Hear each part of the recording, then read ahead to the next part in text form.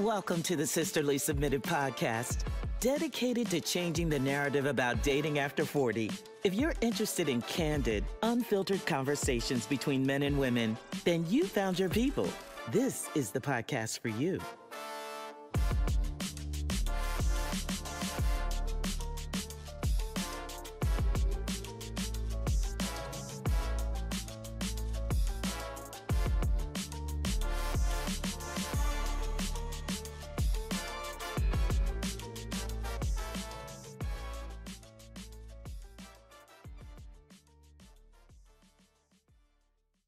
Welcome. We're your hosts, Diane and Dawn, Hopeful Romantics, changing the narrative about love after 40. We're excited to have our guest today, Dr. Traci Williams, psychologist and financial therapist. Thank you for being with us today. Thank you for having me. Hi, Dr. Traci. We're so excited to have you. Can you tell us a little bit about your background and, your childhood? What brought you to where you are today and how you decided to go into the marriage of psychotherapy and finance? Yes, absolutely. So technically, I started off as a kid and family psychologist. And during the pandemic, I realized that people were very worked up about money, about not having money, about losing their jobs, about the stock market and buying stocks. And I was like, wait a minute, what's happening here? And once I started paying attention to it, I discovered the field of financial therapy. I was going through my own reckoning with my own finances. And I realized that not too many financial therapists exist, not too many who look like me. And so now here we are. I kind of have married both, and I work with all ages and all kinds of things. So today's episode, No Romance Without Finance, is all about finances, personal finances, and how it shows up and plays out in relationships. It's going to be a great conversation, but first we have a message from our sponsor. If you were offered the key to unlock the future of your dreams, a life filled with love, prosperity, and pure joy, would you take it? Ruth E. Daniels has developed a plan with the tools you need to unlock the potential within and manifest your dreams. This practical plan, including Daniels' Manifesting Guide, The Glamorous Life, her book of affirmations, and the Glamorous Life Journal, work in tandem to teach you step by step how to manifest love, wealth, and a life of bliss. Order the Glamorous Life set today and manifest the extraordinary life you deserve. So money plays a major role when it comes to relationships, and Dr. Traci is here to help us examine our financial health and assess financial compatibility when we're considering partners. Yes, I like to say that financial health is as important as your emotional health and your physical health. And a lot of people don't realize that they have financial health, but literally everybody does. Yeah. How does financial incompatibility affect or impact a relationship, especially for people who are 40 and over? Yeah. So if you think about it, finances show up on date one. Where are we going? How much are we going to spend? Who's going to foot the bill? Finances are interwoven into all of our relationships, including dating. And in this age group, you're in a specific part of life where a lot of things are really important in terms of finances. You are established in your career, you may have adult children, you may have aging parents that you're taking care of, you're planning for your own retirement. So it becomes really important in connection with other people when you're dating. Yeah. That's interesting because there's so many lists right now about the first date and where you can't go on your first date. Mm-hmm. And it has a lot to do with what someone can afford. And we've had conversations about how our 20-year-old selves might have subscribed to that list. Mm-hmm. But the list that we have now, over 40, looks a lot different. Like, yeah. Are you kind? Are you considerate? Did you show up on time? That stuff is way more important, I think, than where are we going on our first, where are we going? Yeah, the priorities are different. Yeah. Okay, so can you explain the connection between financial stress and dating and relationship satisfaction among people over 40? Yeah, if you are stressed out, you're not having a good time. if you're worrying about money, whether it's your own, your partner's, or your money combined, then it's going to take a toll on the relationship, whether you're discussing it or not. For some people, they are just keeping it in the background, and that stress is dormant, but it eventually explodes like a volcano. And how can past financial experiences like divorce or bankruptcy impact dating, especially in this age group? Oh, can it? Oh, absolutely. So it can impact your ability to trust other people as well as yourself. You may be recovering financially yourself and feel insecure in the dating pool because there may be expectations placed on you for what you can and cannot do. That's just two examples.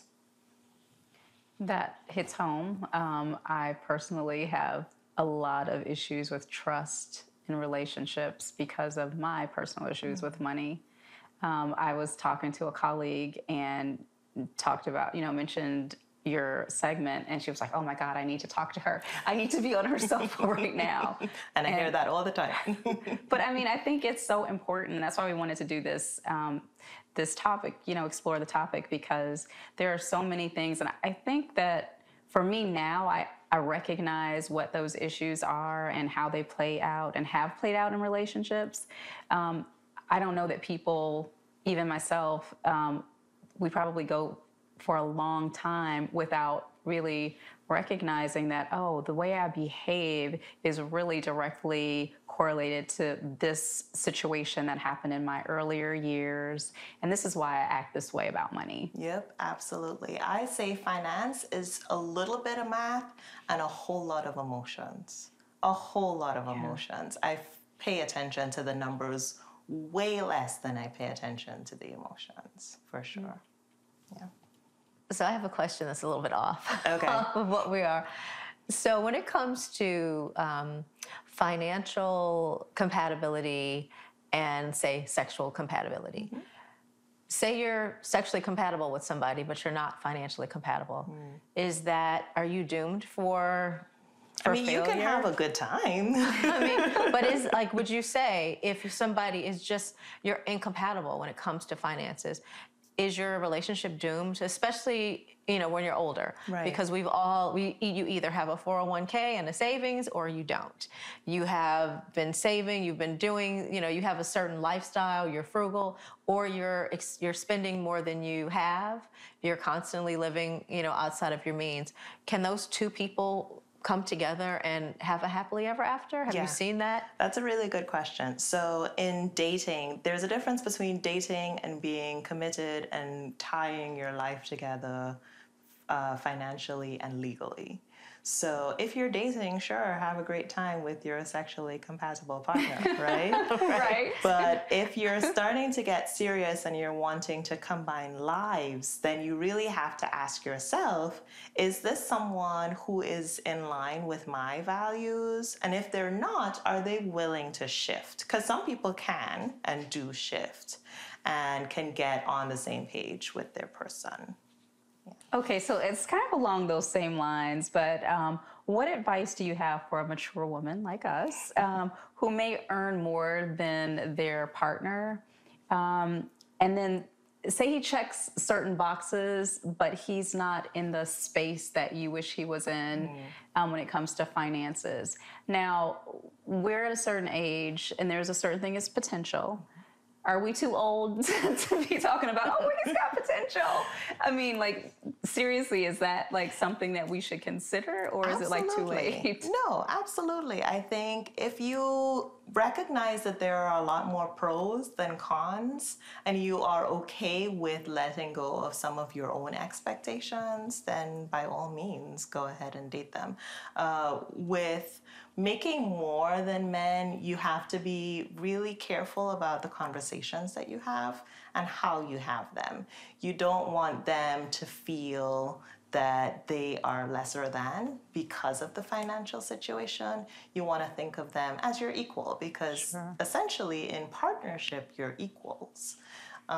There are some really good resources that speak directly to that. So there is an author in the finance space. Her name is Farnoosh Torabi, She has a book called When She Makes More, so that might be a good read for you. Okay. Well, it's not necessarily my question personally, but I've been there before. Yeah. And so, and it didn't turn out, obviously. But it's a conversation that I think we have to have, because there are at least a lot of Black women who are in a position where they make more than their partner. And I know personally, I would love for my partner to make more, but is it a deal breaker? Right. I mean, I think because of some of my own personal issues, I would like to have someone that I can trust to be there, to be the breadwinner and the head of the household, because I've been that. Yeah. You know? So when I hear that, what I hear is, and this is from the financial therapist perspective, I am afraid that this person is not going to be able to protect me, take care of me, be there for me if I fall. Okay. And so you have to ask yourself, okay, financially, maybe they cannot do that, but can they do that in other ways? Are we able to combine our resources so that financially we'll be okay? Yeah. That's a good answer. And I think some of it has to do with, they might make a little bit less, but they might have more savings. They might have more investments. They might have, so people, you can't really look at a salary and determine someone's worth based on a salary. Right. So that's something. But it's time for us to have a little fun. Dr. Traci, we want to get to know you a little bit better. Okay. We're going to play a game called This or That. Oh, boy. Yeah, so we're going to give you 2 words or phrases, and you have to tell us which one resonates most with you. Okay. We're going to put 15 seconds on the clock. Okay, starting now. Okay, I'll give them to you. Coffee or tea? Tea. Beach or mountains? Beach, definitely. City or suburbs? City. New Edition or V2K? Ooh, New Edition. New Edition, woo woo. Stilettos or sneakers? Sneakers. Nerd or thug? Ooh, nerd. Tupac or Biggie? Oh my gosh, Tupac all day, every day. Hip hop or house? Oh, we're at time. But we can go. We can find out. What's your last answer? Hip hop or house? Hip hop. Do it yourself or Task Rabbit? Do it myself. Good. Whether I should or not. All right, and now back to our regularly scheduled programming. So, what advice can you give to older singles on discussing finances? I know me personally, I don't like to talk about it. I don't want you to know how much I make. I don't want you to know how much I have in savings. I don't want you to know, But as you said, if you are looking to become a partner, a life partner, you have to have those kind of discussions. Yeah. So how do you broach the conversation? So I usually say it is important to start off early. If you don't talk about money at all, you're setting the precedent that we don't talk about money. And so it could be little things like, oh, how do you feel about splitting the check sometimes? That's one way to kind of introduce the topic. You can also just be blatantly honest. While I was dating, I said, you know what? Sometimes I like to talk about what's going on with the money. That's especially as the relationship is progressing. And letting them know that this is something that I want to talk about. How comfortable are you with having that conversation?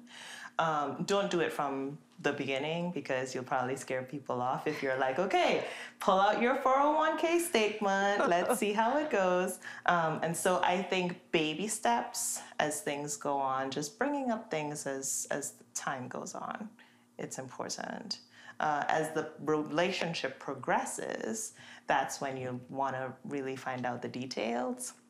And it's kind of like jumping into bed together. You're not sure what they're going to think of your body, and you don't know what you're going to think of their body. Right. And so you can acknowledge that it's a really vulnerable discussion to have.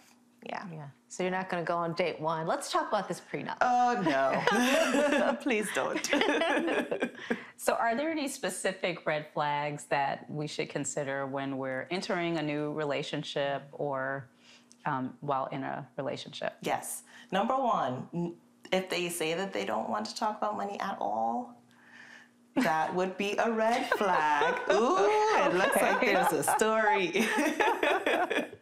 But yeah, that's a red flag because chances are there's stuff going on for them financially that they probably don't want to address or don't want to expose.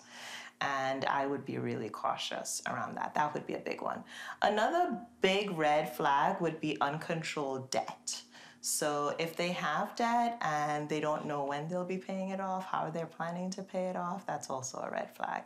And also just in general, if you think that they might be hiding things, because there's something called financial infidelity, where you hide your purchases or you hide money, and that can also be a really big red flag. Wow. Yeah.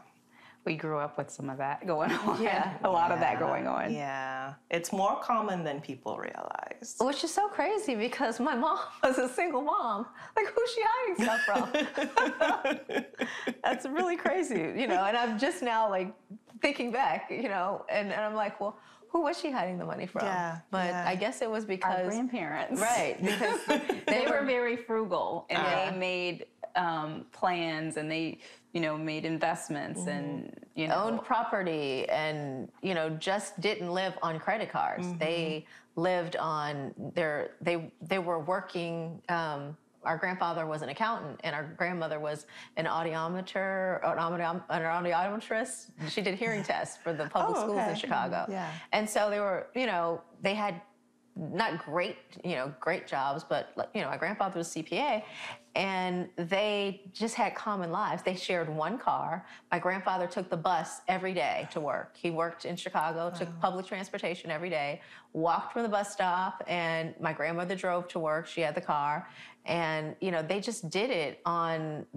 My grandfather had a boat that they created a great life. They traveled to Europe and they did the things that people do. They had a great life, but they didn't live outside of their means. Right. They didn't buy designer. Like we use Scott tissue. They bought Scott toilet paper and Tussie deodorant. Yeah. And, you know, and the Sears laundry detergent. But they were able to keep it together and they built, you know, a legacy because they had property that they left for their children. And so it's really amazing. Yeah, and it's interesting that your mom then did something completely different. That was my dad's parents. Okay. Yeah. Gotcha. And so that was, for us, it was really a blessing because we got to see what both lives looked like. Yeah. You know, we liked the designer stuff that my mom was getting on credit cards, but we also learned the value of investing in property. My grandparents I was able to live in their apartment, so I could, when I was 24, buy my first condo. Wow. And a lot of other cultures do that. They set their kids up for success. Our culture doesn't do that as much. And I was, you know, thankful that I was able to take advantage of that. Instead of just staying there forever, I stayed there for like a year or two, and then I got my own place. Yeah. And every time I lived in an apartment, I always heard my grandparents saying, "That's just like flushing your money down the toilet."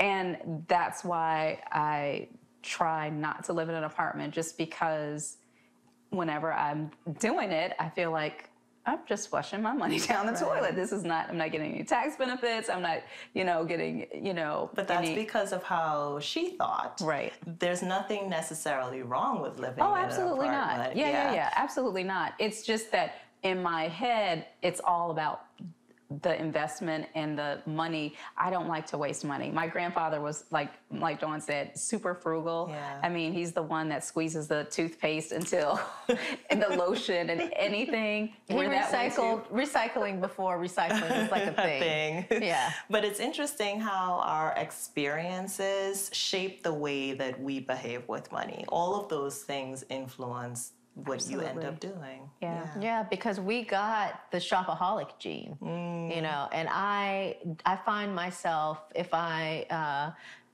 depressed or something, I used to go shopping and I will look in my closet and I'll have multiple things that are the exact same. Like I have the same black shoes that, oh my God, I already had these. And it's just because I enjoyed going to the mall. It made me feel good. What is it? Financial therapy or retail therapy? That's it. Yeah. Yeah, I certainly did my share of retail therapy. Yeah, and that's because the brain produces those feel-good chemicals, whether it's retail therapy or for my mom, it's a bar of chocolate. It's the same chemicals that your brain produces. But unfortunately, if my mom eats a bar of chocolate, she's not going to end up in credit card debt, right? Yeah. Yeah. Well, what strategies can individuals over 40 use to navigate the financial aspects of cohabitation and joint financial responsibilities in a relationship? Okay. So definitely having a plan ahead of time before moving in together. How are we going to manage the bills? What's going to be the plan? Also outlining what your goals are financially, what your partner's goals are, and then what your goals will be as a team. Okay. For instance, do we want to travel? How are we going to afford traveling? How often do we want to go out for date night? Things like that. Yeah, definitely want to have a plan. You also want to know of a couple other things, like, do you have insurance? Does your car have insurance? Right. Things like that too. Yeah, interesting that you mentioned insurance because the company that I work for, they now have where if you're married or you can have a partner and your partner's job doesn't offer insurance, then they can be on our insurance for free. But if their job offers them insurance, you have to pay this additional fee, which is interesting because it's like somebody's going to reap the benefits of that. Exactly. So, yeah. There are other things to think about too. If you have adult children, are you financially supporting your adult children? Are they okay with that? Right. Yeah. Or your aging parents? Yeah. Wow. There's so many things. And this has been like such a great conversation. And Dr. Traci, we want to have you back if you will. Absolutely. If you'd be willing to come back because we have more to discuss. Yes. So much more. Yes. So how can people connect with you on social? Okay, so I am all over the place. My private practice is Pui Consulting, P-O-U-I, and I'm currently seeing adults and couples. And then I'm also doing social media a little bit. I was telling you earlier I'm having fun on TikTok. So that's under my other name, Healthy Wealthy Roots. Okay. Yeah. Right. Anybody you want to shout out before we go? I don't think so. Maybe my baby, Elijah. Yes. Hi, Eli. You should be asleep. Right. Thanks, Dr. Traci, for joining us on the Sisterly Submitted podcast, and we look forward to seeing you again. Yes, I'd love to be back. Thank you. Yep. This episode was sponsored by Fertile Myrtle Publishing. Get your glamorous life set to manifest love, wealth, and a life of bliss. Available on Amazon. Be sure to check out a brand new episode next Thursday. See you next time.